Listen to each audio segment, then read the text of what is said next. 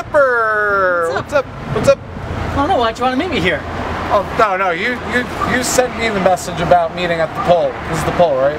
Well, it's a pole, but, you know, you sent me a text with this address, like, well, the address is the pole, I guess. I didn't send you a message, though. It's weird. But I didn't send you a text either. A little crossed up. What's up? What's up, guys? You guys want to fight? What are you doing here? Whoa, listen. We came here, we don't want to fight. We feel bad because things got a little out of hand at the fun fair.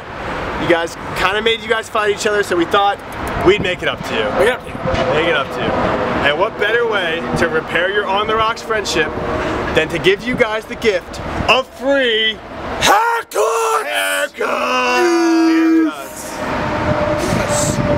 You brought us to a barbershop. Yes! Yeah! A literal barbershop. Yeah, you know, a barbershop. Like, you know, what if bad happens at a barbershop? You know, we just want to do something nice for you.